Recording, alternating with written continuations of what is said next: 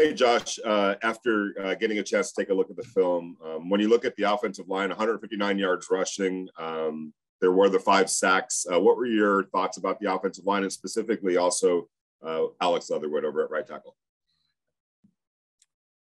I think we did some decent things. We played hard. In the running game, we were able to create some opportunities for the backs to get started. And then we probably missed some opportunities as well, just relative to a few things, communication, double teams.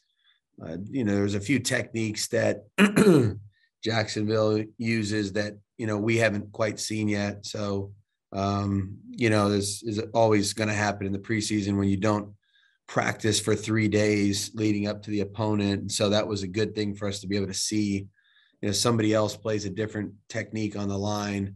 And now it creates another type of communication and an adjustment. So we'll be able to coach off of that today, which will be good. Specifically to Alex, I thought he does what he always does, comes in there and competes, tries to do his job the right way, and has just put his head down and try to get better. And, the snaps he was in there yesterday, I thought he did the same thing. Hey, Josh, just to follow up on Brandon Parker, what were your thoughts on the way he played? And do you think the move to the left side was a part of the problem last night? A lot of guys have to play multiple positions. So, that can't be part of the problem. So, we have to be able to, a lot of guys played multiple spots last night, because you have to have depth at the game somehow, some way.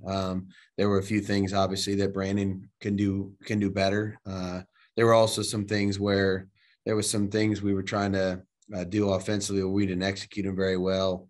That didn't have anything to do with Brandon. So a lot of things go into pass protection, as I've said before. If you want to be good in pass protection, you got to do a lot of things right. It's not just one man's responsibility. Certainly after our first game, we're not where we want to or need to be, and that's why we'll work hard today on the film to correct that. Coach, I meant to ask you last night. We only saw Nate Hobbs play in a couple of series, but he played on the outside and looked very natural, and he's done that before. What did you think of what you saw from Hobbs on the outside last night? Yeah, Nate's done a good job, all spring, all summer of really competing, very competitive guy. He's worked at multiple spots. And so we worked him outside last night, and, DP was inside when he was there. Like I said, just really trying to give every guy an opportunity to compete at some of those different roles that they're practicing in. Nate didn't really give up much production last night. And so I thought he did his job the right way. Hey, Josh, what would, obviously you've kind of said what the biggest takeaway for you was from that game last night. What's the biggest takeaway the players should take away from their performance and what they did on the field? I think there's a lot of positives relative to our overall effort, the way we competed. I thought the guys played hard from the very first play to the last play. And there was a lot of things that I thought showed up in the film that you do in smaller groups and smaller pods in practice and training camp, the one-on-one drills. I mean, when you watch the game over, there's a lot of plays where there's 4 one-on-one pass rush drills going on at the same time, and so when you go back to practice next Monday, you say, hey, when we go to that one-on-one drill, I mean, it showed up, 29 times last night, or the 2-on-2 pass rush drills, or whatever the run drills are, or the running, and we call them running and tackling drills, where we don't actually tackle, but it's where you're trying to maintain your leverage and the ball carriers are trying to cut off somebody.